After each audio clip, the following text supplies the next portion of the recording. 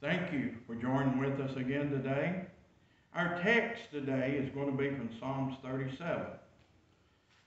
But before we do that, I would like to pray. Father, we thank you today for all that you do for us. We thank you for your mercy and your grace, which we did not deserve. But you loved us enough to send your only Son to die for us that we should have eternal life. And Father, we just thank you for your Holy Spirit that you send to walk with us and be in us. We thank you for your signs and wonders and miracles that he does through us and each one of us.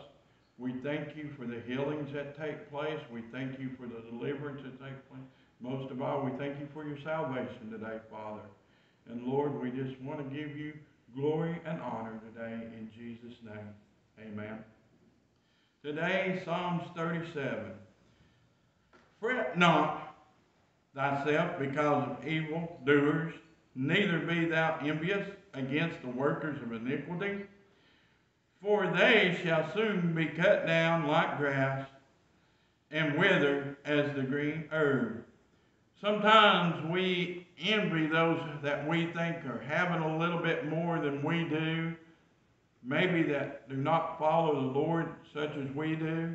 Don't be envious or jealous of what they have, for it's better to have a little and have eternal life than it is to have a world full of riches that you can't take with you when you leave this life. Trust in the Lord and do good. So shalt thou dwell in the land, and verily thou shalt be fed. Delight thyself also in the Lord, and he shall give thee the desires of thine heart. What is it today that you would ask to him that he could do for you? He said, ask, and you shall receive it. Today, he wants to hear you. He wants to hear your voice. Whether you need salvation or there's a need in your life for something, ask him. He wants to hear from you. But delight yourself in doing so. Let him know that you are very thankful for what he does for you in this life. Commit thy way unto the Lord. Trust also in him, and he shall bring it to pass. Sometimes we have to wait in this life. Some things we don't get as soon as we want it. Sometimes we may never get it. But it's when God sees we need it in our life that we usually end up with it. And without him, we could not have it anyway. Rest in the Lord and wait patiently for him. Fret not thyself because of him who prospers in his way, because of the man who bringeth wicked devices to pass. Watch, wait, listen for the Lord, and watch for his return. Take your eyes off of the world and put them on Jesus. Don't get drawn into all these things that's happening around the world. Yes, we need to be concerned, but we do not need to be consumed with it. Cease from anger. Forsake wrath.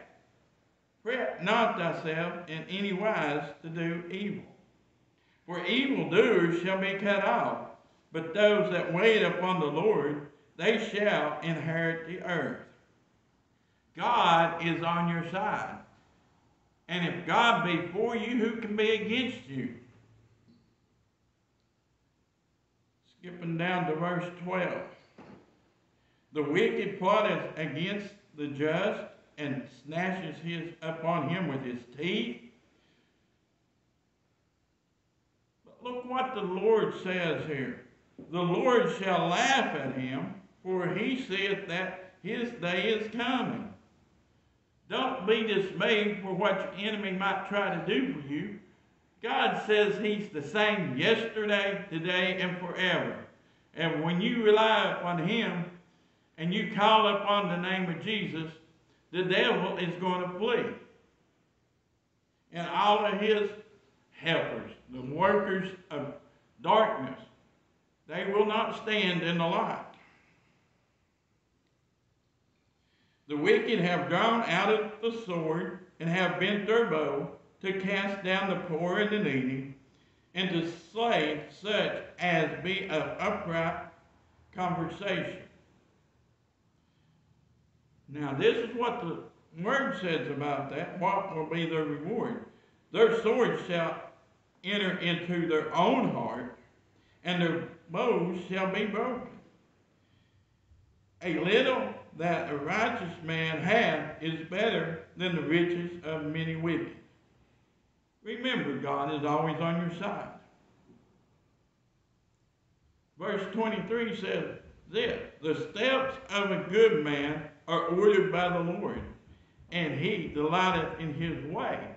If you need something and you delight in the Lord and you watch, the Lord will take care of you and look after you and give you the desires of your heart.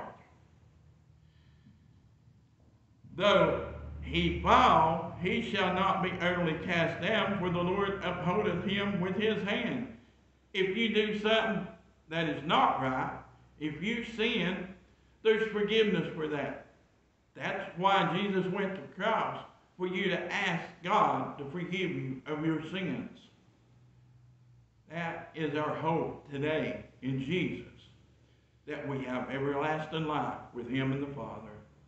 God bless you. Have a wonderful day.